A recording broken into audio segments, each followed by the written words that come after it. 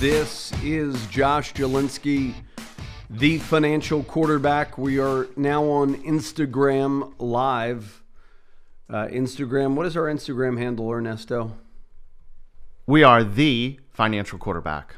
Okay, will you, so give us a call, folks, 800-321-0710, 800-321-0710. So even though lumber, steel, all these costs of goods have gone up, you think that's really a function of just supply chain issues? When does that correct itself and we start having the price wars, as you say? Dr. As we still have some of these supply chain disruptions with us. They have not been corrected, but as more people are vaccinated and so forth, more immunities, the supply chains will be reinstituted. And once that's the case, we're going to be operating with a substantially different degree of technology than was in place a year ago. The old saying, necessity is the mother of inventions, and in crisis situations like we were in last year, we've seen this in many wartime situations. Technology that would have been implemented over the next 4 or 5 years are brought forward in time. And so the technology is of a much higher level. And that means that the productivity gains will be larger. And as a result, that will also contribute to the lower inflation rate. Individual sectors may have inflation, such as we're seeing in the housing sector. But on balance, the inflation rate is going to be coming down, and there are a couple of indications. The supply chains were the most disrupted in the third quarter, and particularly in June, July, and August. And during that 3-month time period, the core inflation rate was close to 4% per annum. And in the last 3 months, we've come down to only about 2%. And so as the price wars emerge, and as the greater technologies and the higher productivity kick in, I think that this transitory surge in inflation that we're seeing, which is called a base effect inflation, will pass away. And when the year is over, I think the inflation rate and the core measures will be under 2%. So if you're building a house, wait till next winter. We might have an economic winter. I don't like to give advice on individual sectors, mainly because I think that there are vast regional differences. And one of the things that's happening in the United States today is we're seeing a massive shift of populations. Yeah. From East and West Coast areas into parts of the South and the West. And you see that with Larry Ellison. Larry Ellison just bought an $80 million mansion in Palm Beach. He was said to have gone to Hawaii, and he was living in Hawaii, but maybe not anymore. Yeah, but that in one sense is a consequence of deflation, is it not? You have people not making what they used to, so they want to move down south and get an instant 8 to 10% bump in their standard of living. Well, I think that's part of the motivation. I also think that this is a little bit tricky economically, but the GDP measure in the current situation is a flawed measure. It reflects what's known to economists as the fallacy of the broken glass. And it's easy to think that if someone throws a rock in a window pane of a shop, that will boost the GDP because the shop owner has to replace the glass. He has to hire some people, draw down his saving, and so forth. And as a result of the pandemic, there's a lot of broken glass. There are vast components of the U.S. economy that are just not going to be able to play the role that they did historically. We have more office buildings than we need now. We have a lot more retail space. There are also serious geographic imbalances.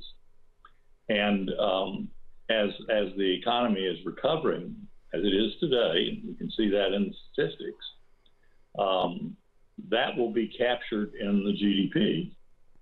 However, all of the damage to the various components that were put out of business by the pandemic will not be counted as a loss. And because of the fallacy of the broken glass, a lot of your aggregate economic indicators are not a true measure of the economy's underlying strength. And so when we take into account the change in technology, the resumption of supply chains, the higher level of technology, I think we're going to see the inflation rate come down. It's going to go up over the next few months because a year ago we had actual deflation. But as this base effect inflation wears off, I think the trend in inflation is going to be decidedly downward. So what are we to do? Are we going to have, I said we would have inflation, then deflation, and I guess that's what's happening. But are we going to continue to have the economy heat up, real estate prices go up? Really everywhere we're seeing this. Is this like hyperinflation before deflation, or are we going to get zeros added by the Fed? They spent $9 trillion within the last 12 months, where they only spent, $1 trillion in the last crisis. Now they're just going to start adding zeros, universal basic income. I guess that's the counterpoint to deflation, right? That they're just going to keep printing. It is the counterpoint. You correctly stated very well. But keep in mind that this $9 trillion was all done with borrowed funds.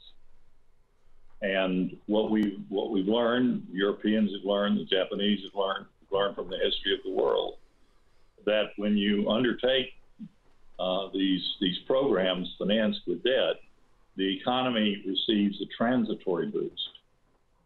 The boost lasts 1 quarter, maybe 2 quarters. But then the debt becomes a drain on economic activity. Let me give you a couple of examples. In 2009, there were the shovel-ready projects financed with debt. They gave a boost to economic activity we had about 2 reasonably good quarters. The tax cuts that went into effect in 2018, we had 1 very good quarter, the spring of 2018. The third quarter of 2018 was fairly good, but the growth then began tailing off.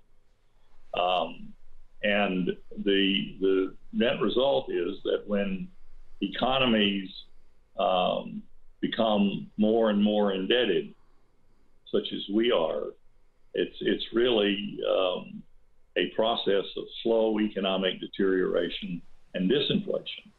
And we can see this in the relative performance of the major economies of the world. For example, the United States is now more indebted than we've ever been in our history. However, Europe, our public and private debt, everything included, is about 400% of GDP in round numbers. In Europe, it's around 500% in round numbers. And in Japan, it's around 650% in round numbers. So what has been happening, and it's clearly evident, that the United States is performing much worse than it has done historically. From the beginning of our republic in 1800 to the late 90s, when we became very indebted, our real per capita GDP grew about 2.2% per annum. And since then, we've only been growing 1.2% per annum. So we've lost almost 40% of the growth, which is the key to the standard of living. Just to give you an idea, if we had compounded at 2.2% since 1997 instead of 1.2, the GDP in real terms per person at the end of last year would have been 25% higher than it was. So we're not measuring up, and the key element that is pulling us down is this debt. While it has this initial benefit, the benefit doesn't last long. And in Europe, which is where debt is about 500% of GDP, they're performing even worse than we are. And in Japan, where debt is approximately 650% of GDP, then they're performing worse than Europe. And so these differences are mattering over time. It's one way to sort of think about it is the path to high debt. It leads to a process of slow strangulation. The world doesn't end with a bang; it ends with a whimper, and the growth the debt just grinds us lower and lower. There are these intermediate episodes, such as we're experiencing now, but they don't last very long. So what do we do? Is there any hope for improvement on the horizon with expanding debt? Well, and we talked about this last year. We've talked about this for years to some degree. The tax cuts weren't stimulative enough because they weren't like a 25 or 28% marginal tax cut. And now, $9 trillion later, we're still here. Barely at inflation. So what do we do? What do we do as a country? Like, I mean, are we going to head? Well, the answer, the academic studies give us the answer, but the answer is not politically acceptable. Perhaps one of the leading researchers on the debt situation is McKinsey Global Institute, part of a McKinsey organization. And in 2010, they looked at 24 advanced economies that became extremely over-indebted. They started with the buildup of debt, the crisis situation, and then the unwinding of the problem. And they pointed out for the advanced economies that in all 28 cases, it had to be solved by a sustained period of austerity, which McKinsey defined as a significant rise in the net national saving rate, which would be the saving of the government, the household, private sector, and the foreign sector. And the problem is, in modern democracies, no one's in favor of austerity. And so whenever a crisis comes along, whatever it is, failure of Lehman, a recession, pandemic, the solution is to take on more debt. And you can say that it's socially responsible, you can say that it's politically popular, but the net result is that after this transitory lift to economic activity, the economy grinds lower, not higher. And so to think of it this way, when you're taking on more debt, you're living beyond your means. And if you try to solve an indebtedness problem by taking on more debt, you make yourself worse off. The solution has to be living inside one's means. And I'll give you just two examples of these 28 countries where they had to use austerity. Well, let's talk about those examples when we return. This is Josh Jelinski, the financial quarterback, and I don't know about you, but it makes me want to dust out my portfolio and review things. So call us at 888-988-JOSH if you are concerned.